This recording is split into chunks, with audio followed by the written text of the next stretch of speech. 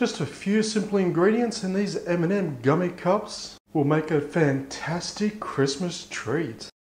G'day, welcome to Todd's Kitchen. Over the years I've made many gummy recipes, and being Christmas I thought I'd make a Christmas version. So join me today as I make my version of Christmas gummy cups. Now we're going to start this off with our Jello, or we call it jelly here in Australia. And we're just going to use one packet, but of course that depends on how much you're going to make. So we're going to place that packet into our container.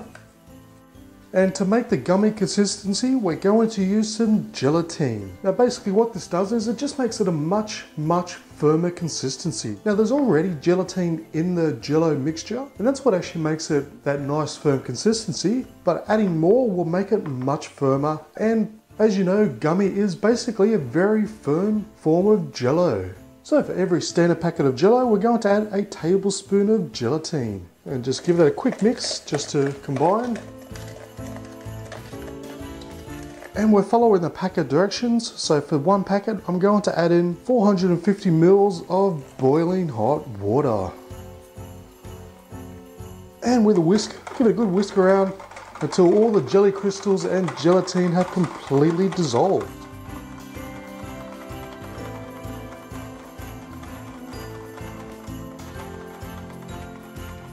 Okay, so we have our green base. Now honestly, it could be a bit greener. I want this more festive, so don't be afraid to add just some green food coloring, just to make it all nice and green and festive. And you can also add some more lime flavor if you like, but honestly, as long as you follow the packet directions and you're only adding, say, a tablespoon of gelatine, it's still going to be a lovely lime flavor. Okay, so I have some glass containers here. Now you can use whatever you choose, it's really up to you, but we're going to fill up each one, say about a quarter of the way with our gummy mixture.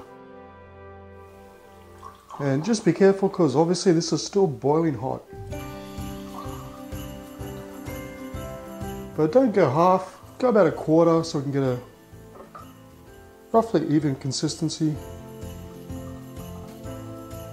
Okay, so once done, simply place this into the fridge for about a good 1 hour to completely set. Now while the green base is setting in the fridge, we're going to make the red section. And we're doing this now to give it a chance to cool down to room temperature, just so it doesn't mix too much and melt the bottom green layer. So again, we just pour in our jelly crystals, followed by a tablespoon of gelatine to get that gummy consistency, and just give it a quick mix around, followed by a recommended amount of boiling hot water. And again, give it a good mix until those jelly crystals and gelatine have completely dissolved. And just like with the green, I'm going to add some more red food coloring just to make it pop that little bit more. There we go, nice and red. And we're just going to leave that to cool down to room temperature, and by the time that's cooled to room temperature, it should be ready to place on top of our green base. Okay, so I've just taken our glasses out of the fridge. As you can see, nicely set. So with our cooled down mixture, just add, say, another quarter of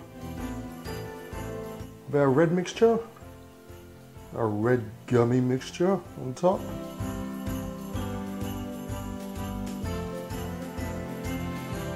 So just basically even it out for the rest of our cups.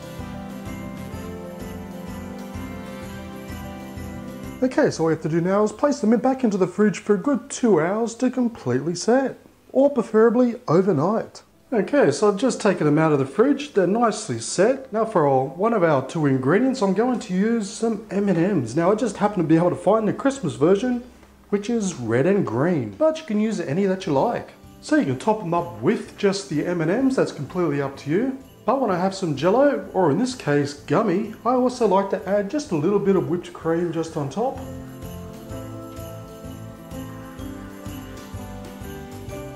And then of course followed by our M&Ms.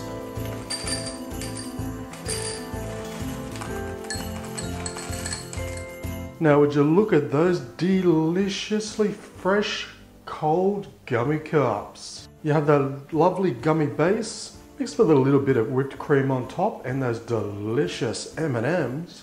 It's not just a Christmas recipe, you can change the colours up for any season of the year. It is definitely one of the more versatile versions, so you can also make them for Halloween, for Easter, but these ones are for Christmas. But no matter what holiday you choose to make them for, either way, they're going to taste simply delish.